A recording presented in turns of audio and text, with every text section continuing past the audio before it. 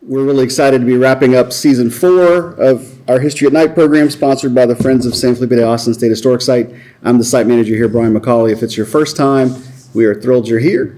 We had a lot of interest in this program, so I'm nervous there may be some folks still trying to get here. Hopefully they go ahead and come, and don't be bothered if they wander in from the backside as we get rolling.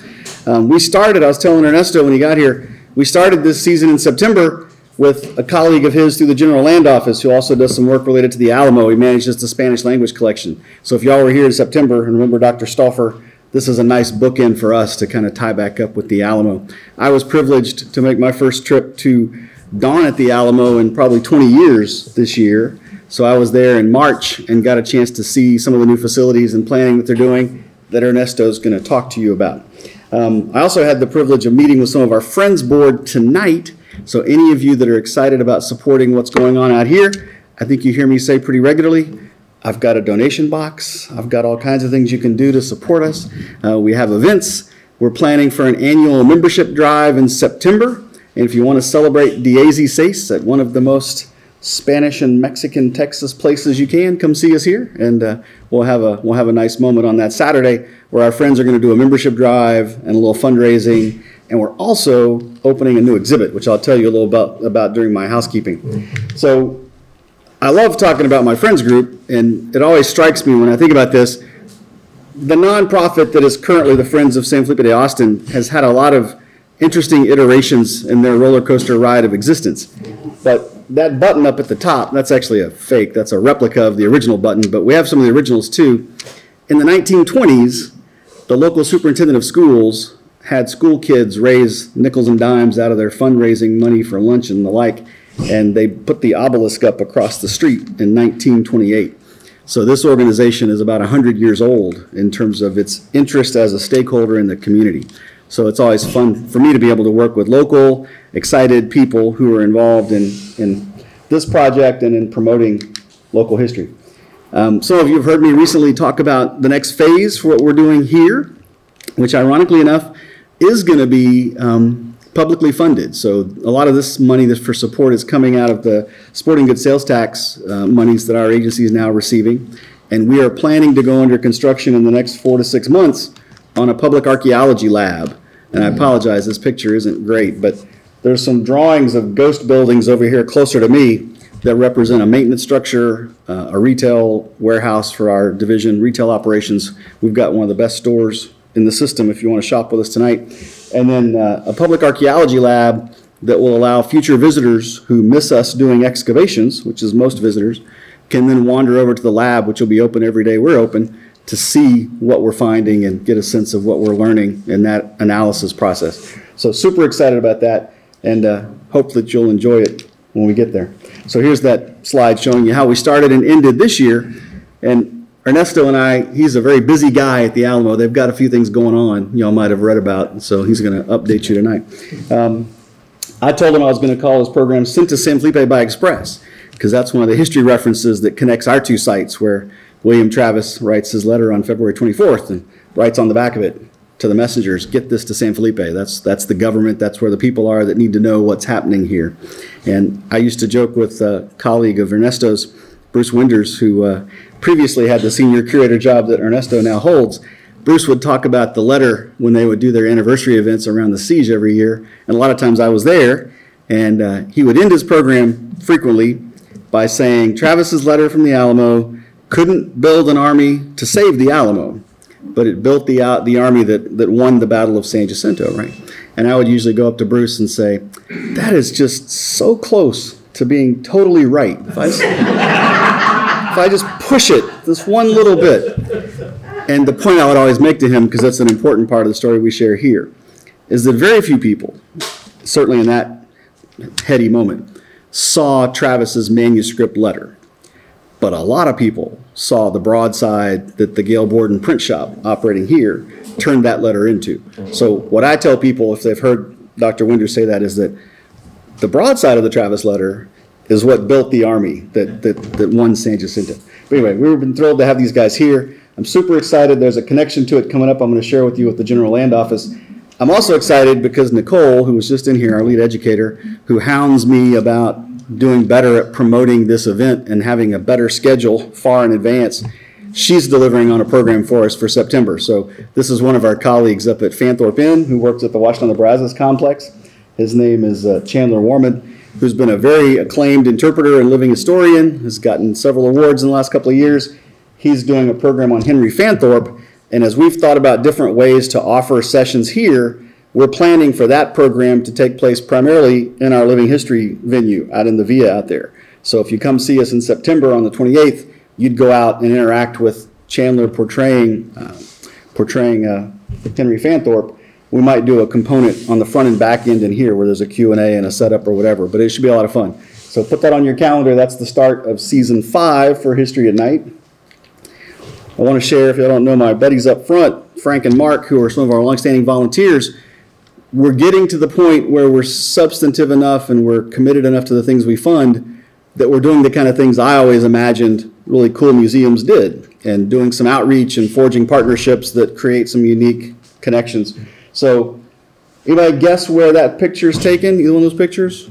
You can probably figure out what's going on there. So if you've been out and seen our Via, I was hoping I might confuse some of you into thinking that's our print shop, which of course it's not. Our print shop is in a log cabin. Air conditioning would throw you off. That's true there. Mark, who's been out here this summer working the print shop in July and August with camp kids and the like. So you may not know the story of our donor. Well, I don't want to slip too far ahead. We knew when we were planning for our exhibit that there was a working replica press in private hands in Little Rock, Arkansas. And we were struggling to get a press built. We were struggling to find a press that we could buy. We certainly had no imagining that someone would give us a press. But ultimately, that's the card we played. And the way we got there is that 30 years ago, John Horn, who's a printer nerd, the way that myself and others in this room are history nerds, John Horn, who is a printer by trade and a collector by passion, had motivated the curatorial staff at Historic Arkansas, the museum in downtown Little Rock, to help him build a working replica press. And he funded it. He bought the materials. He helped them do it. And in exchange, he asked them to build 2 so he could keep one and add it to his, 30,000 square foot warehouse of printing pieces. So it was one of dozens, if not hundreds, of presses that he owns. And so we finally asked John, what would it take, because our time's running out, to get you to give us that press? And interestingly, he was motivated by our promise to use the press. So without Frank and Mark coming out every week and without us using our press for school programs and my staff learning how to do this, we would have upset a donor that we really needed to cultivate. So we took a trip to Little Rock in June. I loaded the boys up and we put on the clothes and went to Little Rock and talked Texas history. And I included, you'll notice the lady in the picture on the right, she's wearing an Astros jersey, right? So we drove all the way to Little Rock so that Frank could meet up with an old friend of his from his politicking days back in Houston, who was there with their family the day we were interpreting printing.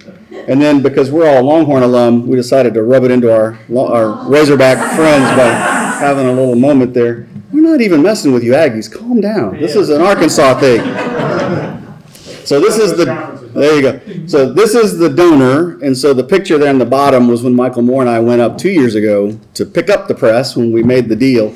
And then Frank and Mark and I got a chance to spend half a day with John as part of this trip, helping us understand some of what we're trying to do. Super excited. There'd been some miscommunication. We hadn't had a chance to really kiss the ring with the donor until this trip and make sure he was hearing about what we're doing. So John is going to host a week-long workshop for us, which I can assure these guys will be very intensive. We're going to learn a bunch of stuff we didn't know, and have some fun in John's warehouse. So there's a picture of it. You can't see all the presses, but it's a massive space. All that to say, we're also planning for this bicentennial exhibit. So I mentioned the Friends having their membership drive on the 16th of September.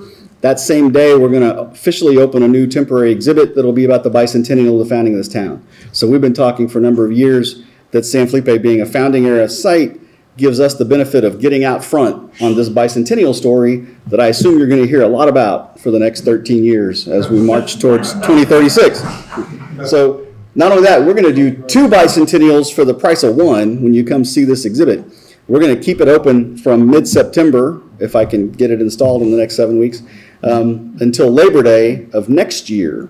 And so it starts with the bicentennial of the founding of the town in the fall of 1823, and then by next summer, we'll be commemorating the issuing of the first land grants in Austin's colony, which went out to the people whose names are over there on the wall, the old 300, and we've got some old 300 descendants here tonight. So that'll be an exciting way to bookend this exhibit and tell some really exciting bicentennial stories.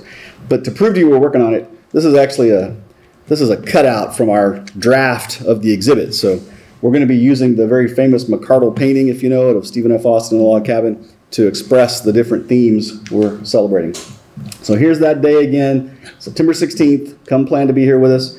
I put a date on the reception. We're not even sure we're having a reception, but the board and I met today. We'll get all the details out as we get closer. You'll definitely be able to come here and renew your membership, become a member, help us with fundraising. Sorry, Yvonne, I did use the word garage sale. I promised him that I wouldn't. It's not really a garage sale, but we are going to sell some stuff. We are going to sell some stuff. So I don't really need any questions, but that's always my closing slide. Super excited to introduce Ernesto Rodriguez to you tonight, who I've known for many years through our connections to the Alamo. And, you know, it's really important that all of our sites that are going through these growth spurts and figuring out what we're going to be when we grow up are managing different connections and different points of access. So it was a little fun on my part to use that title, to send this to San Felipe Bay Express. But our visitors are really excited when they learn that we have connections to William Travis and to Santa Ana, and that we have a war government here pretending like they can navigate all this crazy that's going on out there in the field as the Texas Revolution is playing out. Ernesto is a San Antonio native. I think you told me when you got here you've been at the Alamo for 24 years. Is that right? 24 years. So super excited. He is very much the institutional knowledge of what's been happening at that institute now for the last 2.5 decades. And he's going to be sharing with you some of the fun stuff that they're working on. Let me get your program pulled up. The driver is the buttons on the right, move you forward. Of course, I'm the tech guy, which could be bad news for everybody.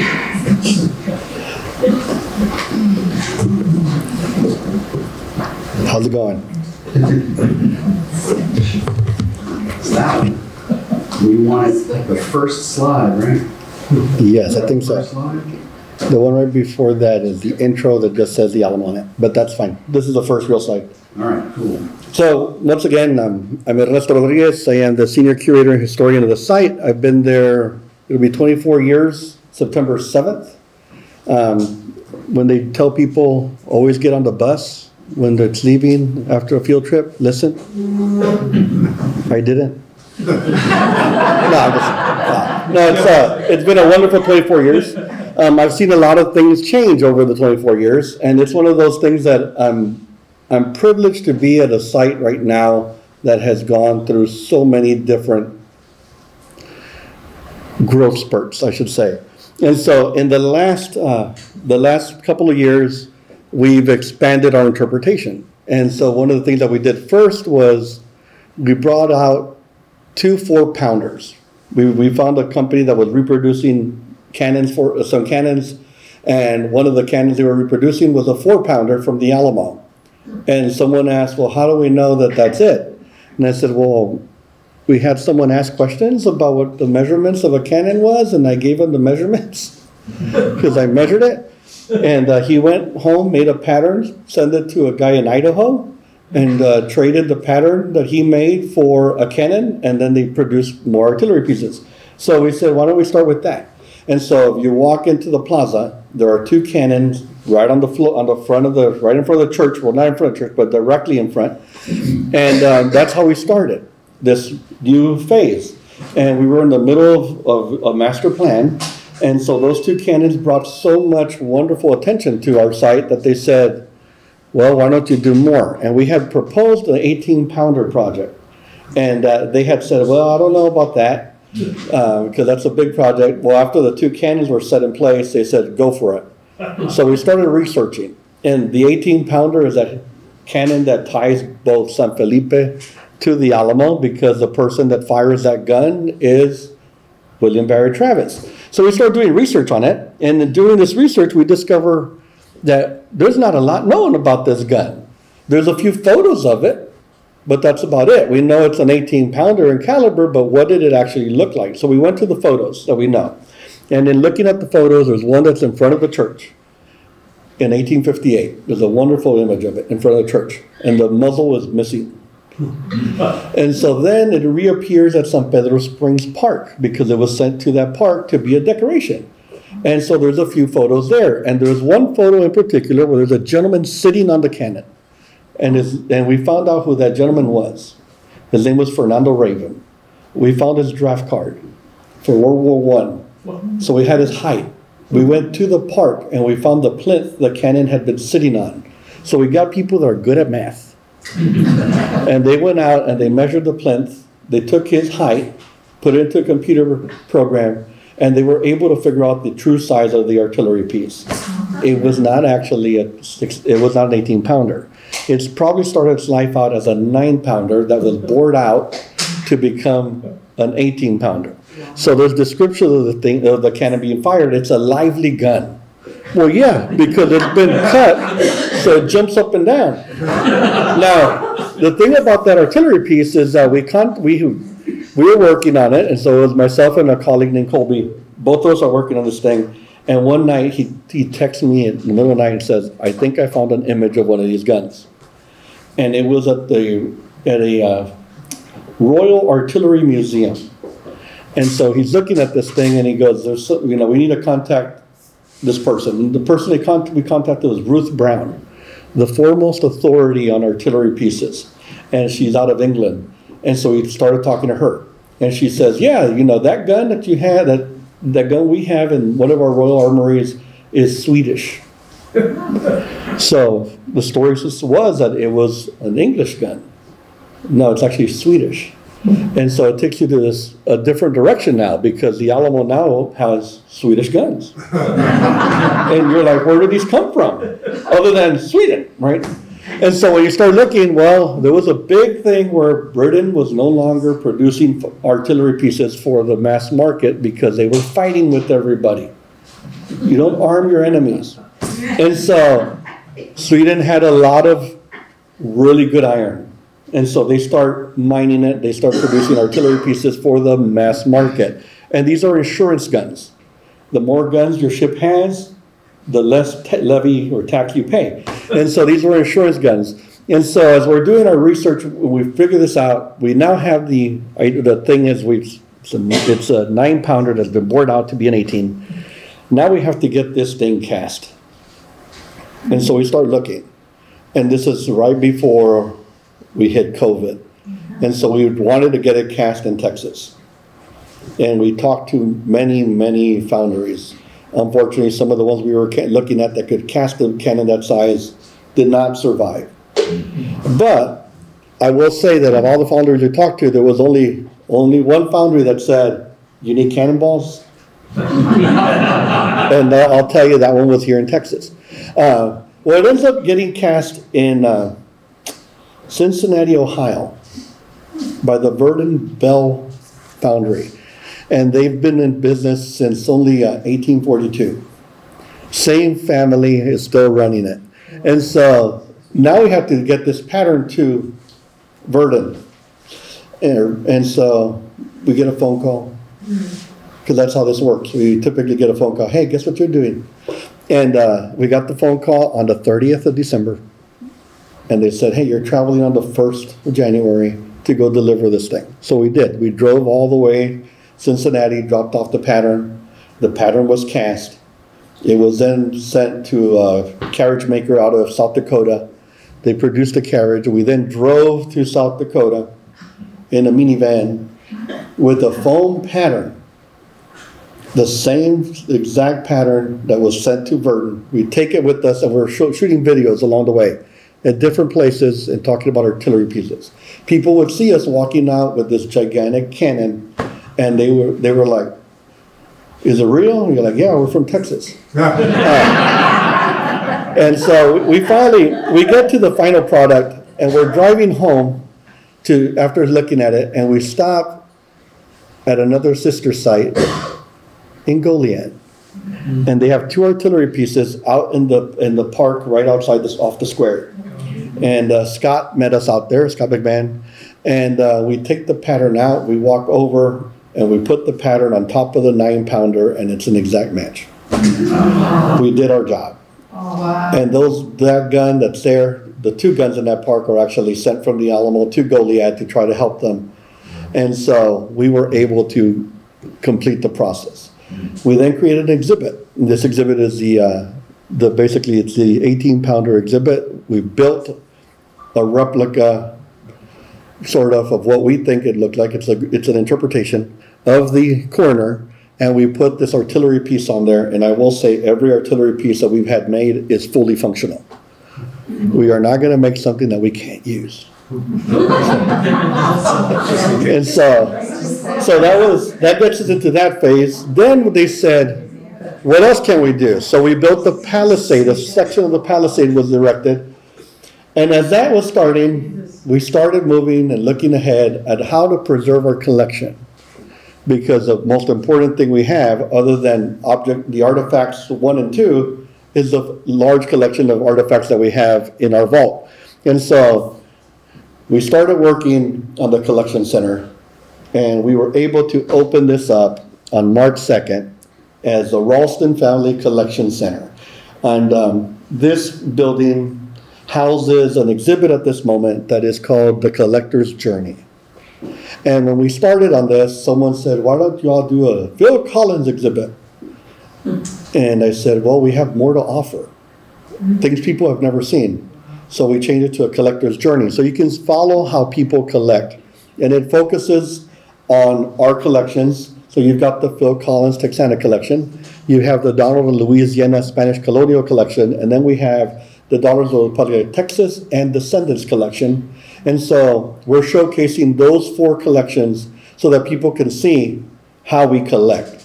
And so when you walk into this building, there's a wonderful wall right where all the glass is. There's a wonderful wall that showcases a snapshot of everything we have, from indigenous all the way to commemorative and everything in between. So if you all come visit, you'll get to see at least 3 Crockett rifles, 1 Fest Parker rifle, and everything in between. And so this was really exciting because in all my years of working there, we had talked about having a place for us to be able to showcase more items. And we were finally able to do it through this structure. My office is actually located in that building now. And so I'm excited because we just did something that I thought would never happen. We moved our collection into this new structure. So it's all in that building now. And it's wonderful. I'm not just saying that because I work there. Where is this? This is at the Alamo at the back. Okay, you said On the right. the top right? It's on the bottom right. All right. Well, they say everything's bigger in Texas, what, 9-pounder fires, 18 pounder? Well, yeah, well, and that's the thing that, what's really interesting is top right. I'm gonna move it. Yeah. It's angry.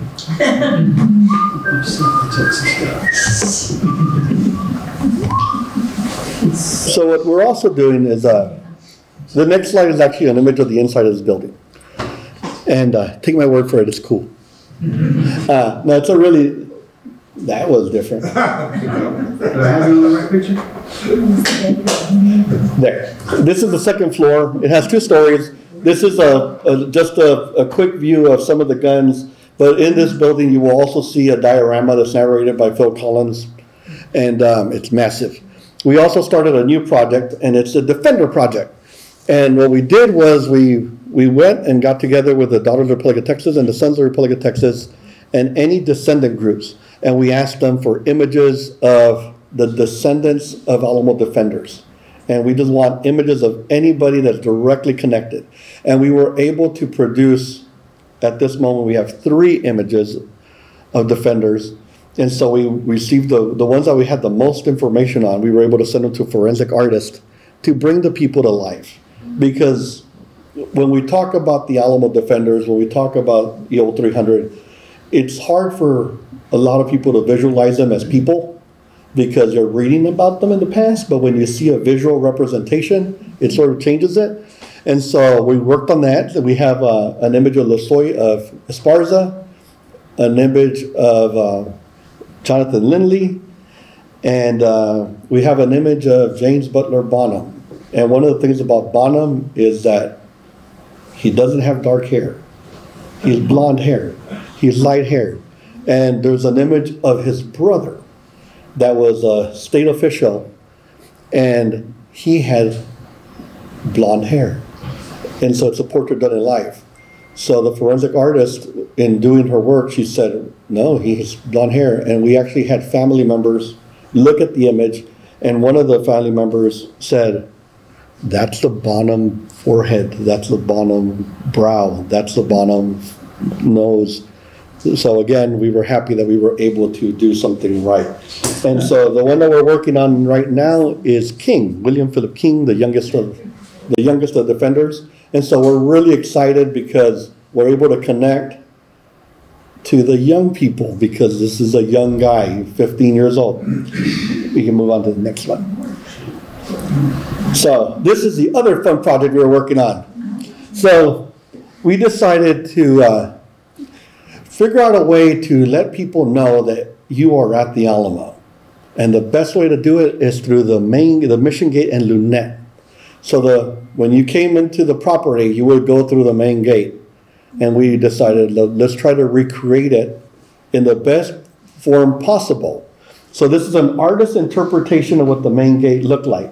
And you'll see that on the top image, you've got the lunette. And now it's not finished in this point because he had to come back and stain. He's doing that now, and I'm going to tell you that it looks like dirt. It looks like wood.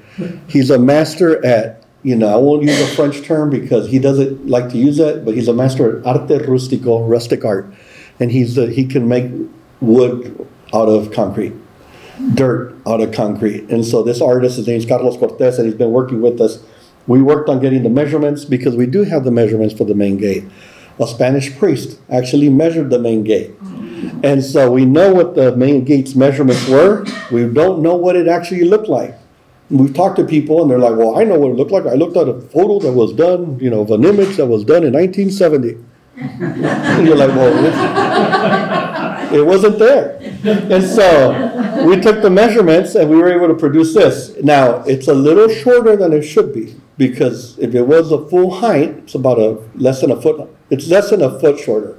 But if we did the full height, then it might cover up the thing people go see. The church.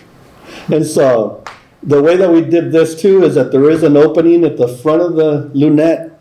There wouldn't have been one in 1836, but in order to have the amount of people that come to visit us go through, we had to provide more entrances than it had. But it's really a neat exhibit.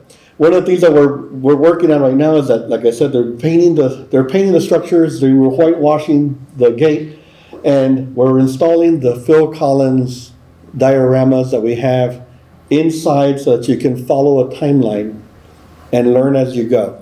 And so it's an exciting time to be here at the Alamo because of that structure coming up, and it actually gives you a place of sight. You walk through and you know you're somewhere important as you go through that gate. Now, I wouldn't recommend it right now because it's hot, but it is a wonderful piece of a wonderful artistic piece for us to be able to interpret. Now, in between this slide and what's going to happen next, I don't have a slide for that because I don't have a rendition of that, but we are also building a new education center. And this education center is going to provide a place for the students of Texas to be able to learn about the Texas Revolution and be able to be brought through, funneled into a place where they can get that first idea of what the site is before they go and wander through. So we're trying to capture the minds and imaginations of the youth so that they can be the ones that take over when we are no longer here and take care of the site. We can move to the next one. Here's where it gets fun. So this is my last slide. This is the new, or will be, hopefully, the new visitor center and museum.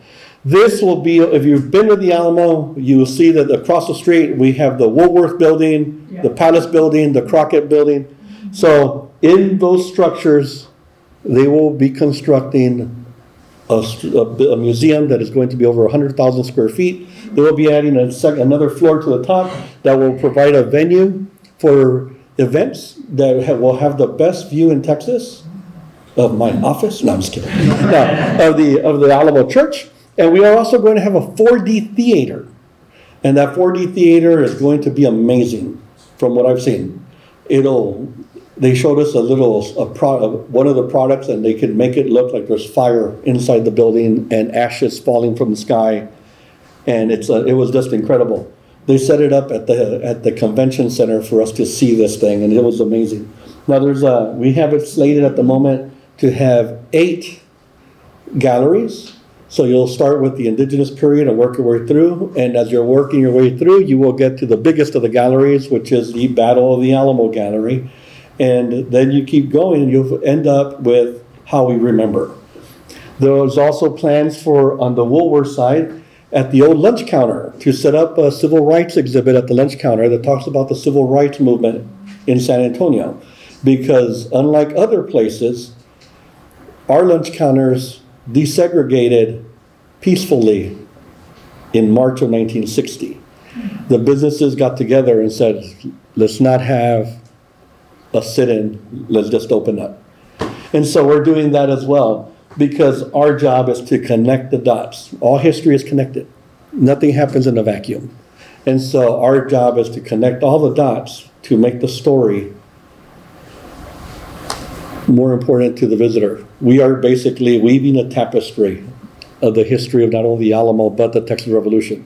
And what we're working on is on ways to be able to use our site, which is a magnet for visitors, to be able to support sites like San Felipe, Goliad, San Jacinto, because we get the people, and if we do our job right, they will come visit the other sites, because that's why we're here. We're here to help each other, because the story of Texas is not a story of one site. It's a story of many sites. It's a story of people united together for one common goal. I like to tell people all the time that when you think about that Texan mentality, it starts with a little mission on the banks of the San Antonio River as a spark in which people need to rely on each other. Neighbors come together to help neighbors. That's what's happening in San Antonio. That little spark will grow into a flame in 1836. Unfortunately, the flame at the Alamo is extinguished, but then out of the ashes of defeat rises a phoenix, what will be the Republic of Texas. And as we all know, in times of trouble, who do they count on to come and help them? Texas. Texas, right? No one ever says, thank God Maine's here. No offense to the people from Maine. But that's it. It's a Texan mentality, and it's born out of necessity, and it's what is ingrained in us. It's what we are.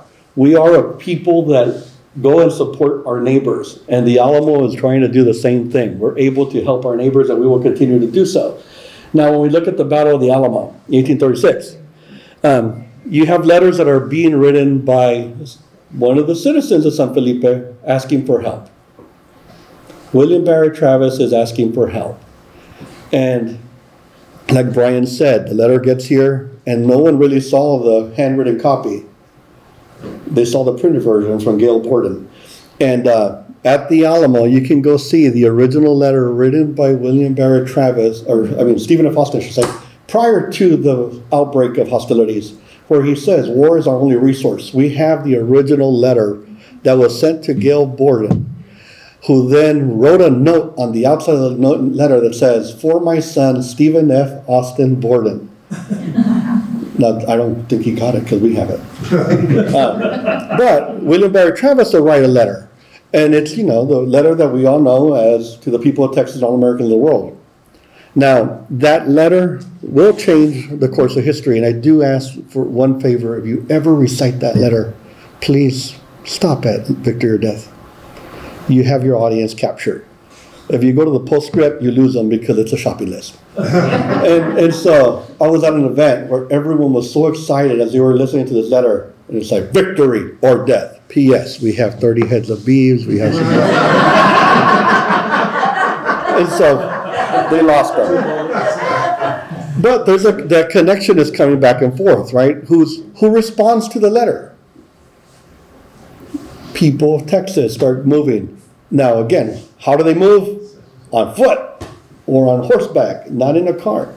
You know, they wouldn't be able to make the trek that we made as fast. And so they start coming to the aid. The other thing that's happening at the same time is that there's a gentleman by the name of Three-Legged Willie that responds to a letter. And unfortunately, that letter is in some Mexican archive somewhere. It's been translated, and it says, for God's sake, hold on, help is on the way. And so Three-Legged Willie has responded. And so there's that connection. Prior to that, when we're talking about the old 300, well, there's a government official here. Guess where he's from? San Antonio. You know, you have Gaspar Flores that signs so many things for with Stephen F. Austin, or Esteban, as he was writing in the registro. So there's that big connection. And it's important that we keep that connection alive.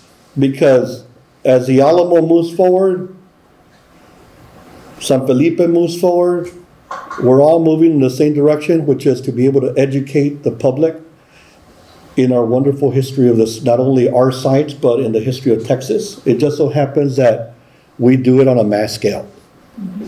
We're educators to the masses. And so, as we continue moving, we have to move in that direction. Now, it depends on how much more you want me to talk.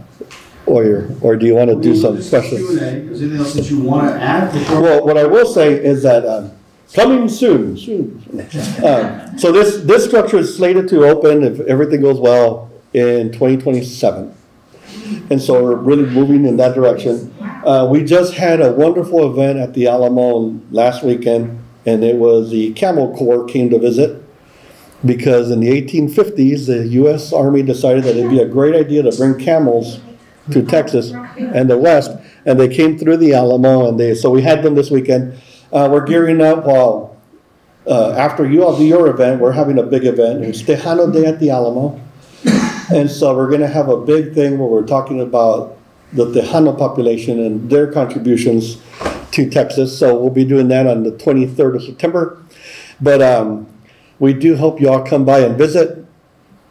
We're there all week, sometimes more. And we're lucky, though, because right now all of the stars have aligned. And so we are all working together for a common goal. And it's what's best for the state of Texas. And so we're excited, because in the going on 24 years, this is a time that I can see that all of the bonds are being formed that will get us to where we need to be, so that future generations will come and love our state, as much as we do. And that's one of the most important things we can do. Any questions? I'll start with Brian, because I think he has. That is the last slide, right? Yes, it is. No, I just want to add one thing, and I appreciate you all being here, and you don't necessarily know this, and I'm not here to whine about it. We tried to predict what kind of visitation a site like this would have when we were planning to open it in 2018. And I was on the very optimistic side, although I certainly understood some of the challenges. And I'll be frank in saying our visitation is about half what we would have hoped it would be right now. COVID's a weird factor. It's hard to know what that means. But what we certainly have learned, and I knew this when we opened 5 years ago, we're not on the tourism radar yet. We're mostly on the radar of people who love Texas, or who live regionally, or who knew that there were parts of the story that had not ever really been fleshed out. You know, we're latecomers to the party. But I was telling Ernesto earlier, and I've sort of been telling my stakeholders for the last really 3 to 5 years, there are going to be more visitors who find us over the next decade because they read about us the first time at the Alamo, or at San Jacinto, or at Washington on the Brazos. So that's going to be the dynamic that changes as we do more of this partnership. And then I'm going to tell them myself before I take your questions. Some of you were here last month when we had Ken Wise. I think a few of you joined us for that. And I might have said something that I thought was really smart about Ernesto coming this month. And now I've learned it might have been really stupid, but I'll share with you. When I went to the Alamo and saw that collection in March, when I was telling you that story, I ran into Ernesto briefly, and he was too kind to tell me I was an idiot then. And I was championing him for having put up in big, bold letters, an argument that I made here about a Stephen F. Austin letter that he referenced, war is our only resource, which I was trying to convince my team the handwriting's screwy and the word is recourse. And when I saw the document room, that's what it says on the wall. It says war is our only recourse. So I was clapping him on the back for getting it right, because I told our team, I lost this vote 4-1 in my exhibit team. They said, sit down and shut up. You got this wrong. And so that's, we interpreted resource, which Ernesto would tell you is right. Last month I told y'all all he was going to come, and he's the guy that got it right. He put it on recourse. And actually, he's just telling me that I'm the guy that screwed it up. I'm the idiot on this and can't read the handwriting. So they're getting theirs fixed. When you see it, it'll say resource, right? Yeah. And they'll have it all correct. So whatever it is, it was a heady moment for Stephen F. Austin to be writing about going to war in Texas. I'm going to let you guys ask questions before I throw any softballs at him about our sites. You had a question, so. Yeah, I just wondered how Phil Collins got interested in Alamo and how y'all talked him into donating his collection. So Phil Collins, he was watching Davy Crockett, King of the Loyal Frontier, when he was a little boy. And he fell in love with the show. Now you can imagine, he's in England, he's watching this thing, and he says, basically, he would play Alamo when his friends were playing cowboys. Right. He thought it was his own little thing. And so he read the Walter Lord's book when it came out. He saw John Wayne's movie. And so he became more and more enamored with the story. But that's where it stayed. When he was on tour, he picked, they were on a break, and so some of the band members were traveling together, and they were able to pick a place they wanted to go without the rest complaining. He picked the Alamo, and he could describe how he saw it for the first time and his bucket list item he visited for the first time in the early 80s, and he fell really in love with the site. Then he traveled, and he went to Georgetown, and he saw this antique store, and it had a document that said David Crockett, and he looked at it and said, wow, it exists. That was it. A few years later, he was given a gift, and it was a saddle receipt for John W. Smith. And the minute he got that receipt, he started collecting everything and anything Texas Revolution related. And so he amassed one of the largest collections of Texana outside of the United States. It was in his chateau in Switzerland. So then he decided that after enjoying it for many years, he wanted someone else to enjoy it. Now, he's been coming to the Alamo off and on for decades. And so I've known him since 2004. And so one day he came and he asked General Land Office, would you all be interested in my collection? And they said yes. And so for 6 months, we worked on it without anybody knowing what we were doing, because it was such a big thing. We were waiting for the big announcement. And in 2014, the Phil Collins Texana collection came to the Alamo. I will say he's a very humble individual. If you ever get to see him, say hello. He will stop and talk to you. And he narrates the diorama exhibit in the new facility, the collection facility. It's really well done, and it's very passionate. I think you'll be touched by it when you see it. And I can't confirm this because I haven't talked to Phil about it ever.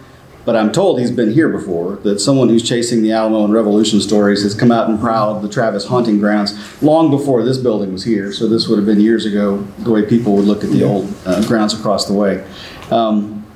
Many of us in the industry had a little heads up on this story, and I'm sure I've shared with some of you. We talked about Dr. Stauffer, sorry. The GLO holds the collection that really is the core of our story. Our document story is in their collection, all the land grant documents, all the things Stephen F. Austin was pushing. And so I remember going to the Director of Archives office, Mark Lambert, years ago, with Phil Collins' coffee table book, and pointing out things that had San Felipe associations, very specifically a sword that was collected by one of Gail Borden's print partners, a guy named Joseph Baker, who's a translator for the newspaper. So that collection touches a lot of interesting places. It's going to be a really fascinating addition to the history world. And then, was that all of your question? Did you get it all? All right, go ahead. We were on a tour with some out-of-towners to the Alamo a couple of years ago, and the tour guide never mentioned the story about the line in the sand. Is that now thought to be untrue, or what's the status of that? So it's legend. And so, but as most of the stories at the Alamo, no one survived that was a true combatant for the entire battle on the Texan side. So our stories come from people that are the disenfranchised. And that's one of those really neat things, because the basis for our story is a slave narrative from Joe. Doesn't mention the lion story. He was there. You have Susanna Dickinson, Enrique Esparza, Juan Navarro de Ellsbury. So we get all of the survivors' accounts, but none of them mention the lion story. William Physick Zuber mentions the lion story. And unfortunately, he will then say, you know, he embellished parts, left parts out. So never tells us what he actually embellished. And so unfortunately, could it have happened? Yes. Did it happen before? Yes. And it's important to note that story from Zuber really emerges about 20 years after the battle. Well, almost 40. Yeah, all right. So. Yeah, and so one of the defenses that I've heard him that he used when someone questioned him about it, he said, "Are you calling my mom a liar?" That was one of the defenses. But one of the things about the story is that it adds to it. Now, if you look back, there was a book that was written in the late 1820s, early 1830s, and it was about Pizarro and the conquest of the Incas. And guess what Pizarro does? Draws a line in the sand. Who read that book? Travis. There's also a line in the sand story at the Battle of Bear. Benjamin Milam draws a line with the butt of a rifle. He said he draws it, who will go with old Ben Milam into San Antonio. So line stories do happen. But are we sure that ours happened? No. So that's why it's typically, when they do mention it, it's legend has it. Because that's what it is. But it's an important part of our story as the legend, because that tells you they made a choice to stay. Yes, sir. Do you access your collection center through the Alamo, or do you have a separate entrance? You go straight through the front of the church, all the way to the back. There is a fee to go into the collection center. And so you go right back. You can purchase tickets right outside. We have a person stationed there that sells tickets.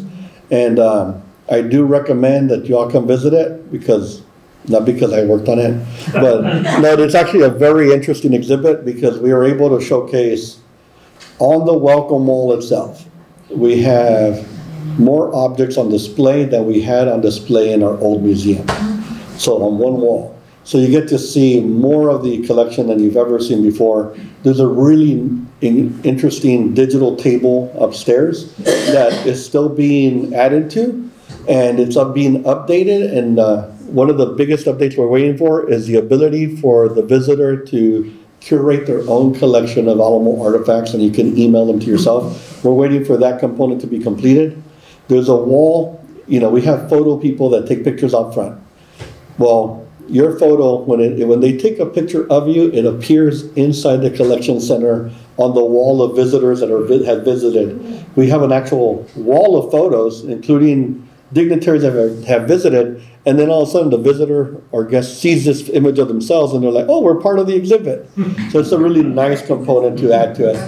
And then we have a document room. In the document room is where you see some of the more on my side, because I'm a history person, documents is where the soul is located.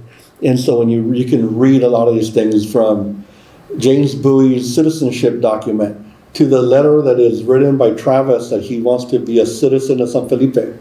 We have that on display. So we have a lot of wonderful documents on display and some wonderful artwork. We just we were able to put up the McCardle Who Will Go with Old Ben Milam painting. So it's on a wall now for our guests to see. We also are displaying John Wayne's original movie art. It's on display in how people remember. And it's a pilgrimage piece. We've had people come from all over the world looking for that painting, and a lot of times they couldn't see it because it was in our vault. It's on display now for people to see. Yeah. I had to Google forensic artist in 4D. So when I Googled forensic artist, and it just talked about police work. So can you elaborate? So what a forensic artist, what they do is that they take images and they try to recreate a person, either age regression or just try to make them so that people can see them.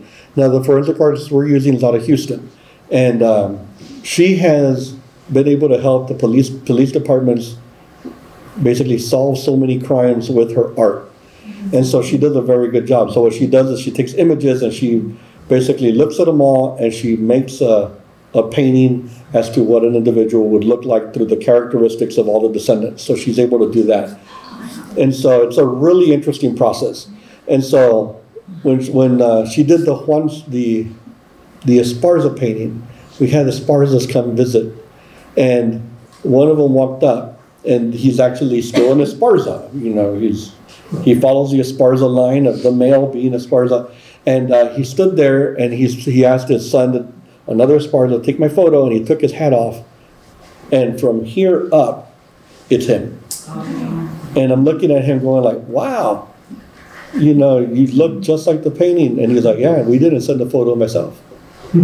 So she did a really good job. Now 4D, you know 3D with the things popping up, and 4D adds the other element of wind, smoke, being actually touched.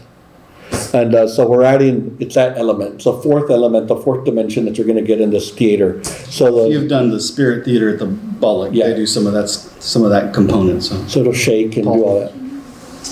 2027 is the finish date for the Visitor Center. How much more of the overall renovation do you expect to have done by that time? When this is completed, this will be the capstone for the entire project. And so we're working really hard. And the other things that are involved is the plazas. We're working and we're phasing the plazas we're getting the plazas, I should say.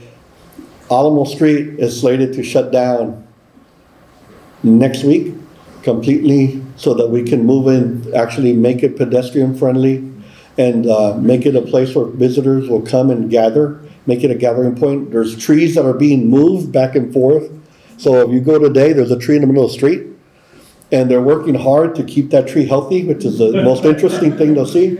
But we're trying to make it so that when you come to visit, it feels comfortable, it's inviting. And so we're making it so that you're going to a place and you know you're at a site that means something.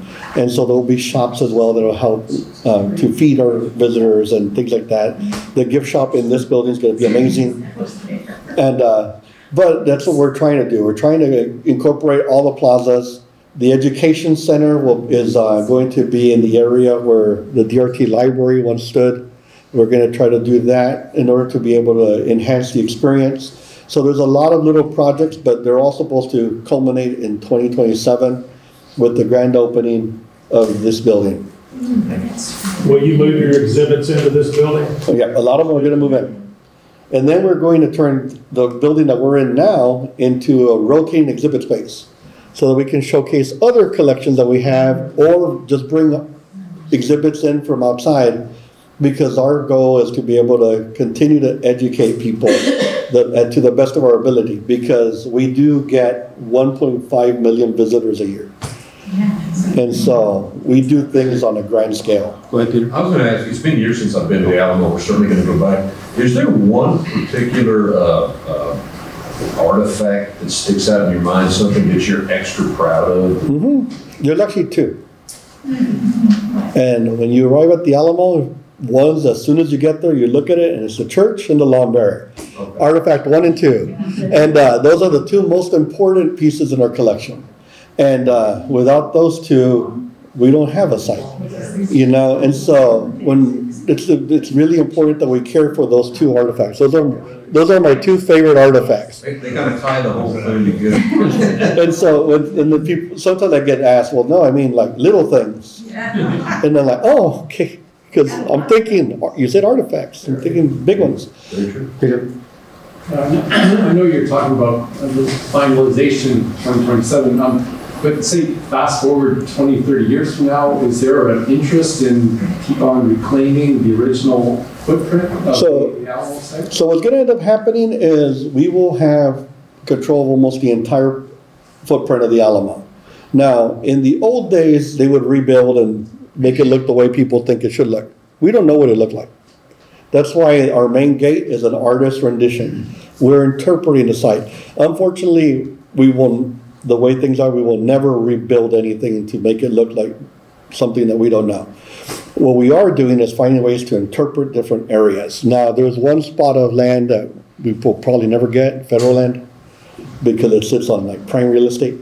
But we're going to be able to interpret that side too, to a certain extent. So we are going to be able to showcase the entire, what is the old layout of the Alamo itself, or because we also get asked, you know, why don't you recreate the entire battlefield? And what's the response to that? Well, we have to tear down all of downtown.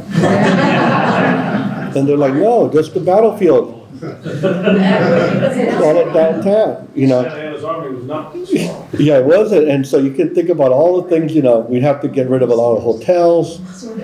And then where are people going to stay? We had to rerun the river the way it once was, and get rid of the big. We have to get rid of the big canal that actually keeps us from flooding. So if you ever go downtown and there's a heavy rain, safest place to be is the Riverwalk. It'll never go above 4 feet because we have there's 2 tunnels that run under downtown that take the water away. And so yeah, the Corps of Engineers did something really great after the flood of 1920. So, yes, sir. You know, one of the most interesting things that always piques my mind is the doors of the Alamo. I mean, what are the chances that they exist? What are the chances you'll find them? Yeah, I know you got the governor's mansion, and you got the Borough House, you got all the park doors of the Alamo. What are the chances? So there is a set of doors that is at the Bob Bullock Museum that were found on the property of the Herrera family that are believed to have been the main gate doors. Which family? Herrera. Herrera. Yeah, and so they're on display now. They were found on their property, and they believe those may have been the Alamo doors for the main gate. So are they? We're not too sure, but they believe they may be, and it's not a solid door. It's, you know, basically it's like a trellis type thing, but it's thick and small. But you know, that's one thing they found. Now, a lot of the things that we have to remember is that after the Battle of the Alamo, things that were there, Mexican Army burned some of them to destroy any defensive positions, and so they destroy fortifications. And so when working on the main gate, one of the things that I found was that main gate area was still there up till 1871, when the city of San Antonio purchased the land and tore it down because there was flooding. And so, you know, you think about it, it's like, well, progress happened. Right. You know, because people weren't thinking about the site the way we think about it today. What was what made the difference? People that were now able to have more leisure time. So a group of descendants, an organization of women got together and saved the Long Barrack. The state bought the church in 1883 for $20,000. And they handed it over to the city, said, hey, use it as whatever you want. And then when the DRT bought the Long Barrack and deeded it to the state then said, this is going to be a sacred memorial to the heroes that immolated themselves upon that hallowed ground. And so it's been a memorial since 1905. Somebody else over here? Go ahead. I'm just curious, has there been thought given to traveling exhibitions of some of the things that you can't display in the Alamo? There is talk about it. Like this, for example? There is some talk about it. We have done things on a smaller scale. So a couple of us have traveled for around the state with some of our collection, showing it to people. In 2018, we did a different version of that. We did what was known as the Alamo Roadshow, and we traveled all over the state of Texas in a bus. We hosted Roadshow 2 here. Yeah. And so we did that, and that was fun. Have you ever been in a, they call it a luxury limo, but it's really not. It's more like that vehicle that they take you from the airport to your car. And so imagine going on one of those from here or from San Antonio to El Paso. And then from El Paso north. So we traveled all over the state talking to people, trying to bring the plan that we were working on back then, trying to get it into the people of Texas so that they would know what we were doing. And we also looked at people's collections and talked about their collections and what they had and how they could preserve them. And we took their stories as well. You know, everybody has a story. And so someone's family line may help us answer a question that we've been trying to figure out for years. So we did that. And who knows, we may be going on the road show again. We never know.